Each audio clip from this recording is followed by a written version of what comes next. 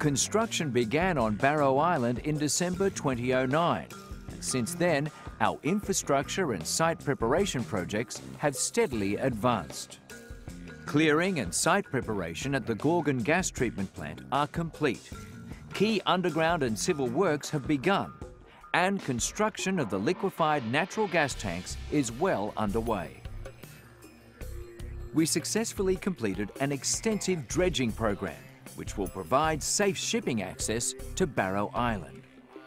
The program met strict environmental requirements to protect coral and the marine environment.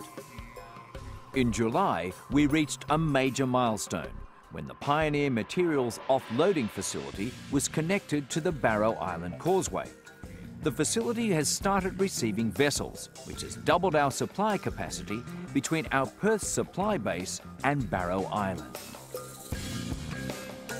To help minimise environmental impact on the Barrow Island shoreline, work progressed to drill and place the feed gas pipelines and support lines under the shoreline. We've also begun to lay the pipelines that will link the wells being drilled in the Gorgon and Iojans fields to the gas treatment plant. Our new ultra-deep-water semi-submersible drilling rig, the Atwood Osprey, arrived in the waters off northwest Australia in June 2011, marking the beginning of the project's 2-year development drilling campaign. Drilling is well underway, with the Osprey now working on its 5th development well in the Gorgon field. As the size of the on-island workforce increases, the construction village has grown. This state-of-the-art facility will help us house a workforce of around 5,000 during peak construction.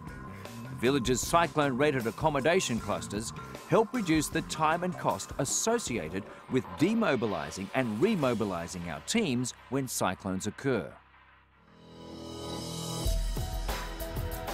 2012 will be an important year for the Gorgon Project. We're preparing for the arrival of the first major modules on Barrow Island.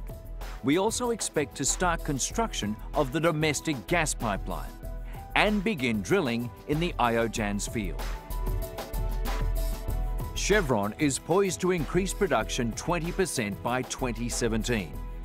And Gorgon is the centrepiece of our growth story. As the project ramps up to full capacity, its production will plateau at 450,000 barrels of oil equivalent per day. Given our ongoing exploration success, we see potential for future expansions. With this growth profile, Chevron is well positioned to supply energy to the growing economies of Asia for decades to come.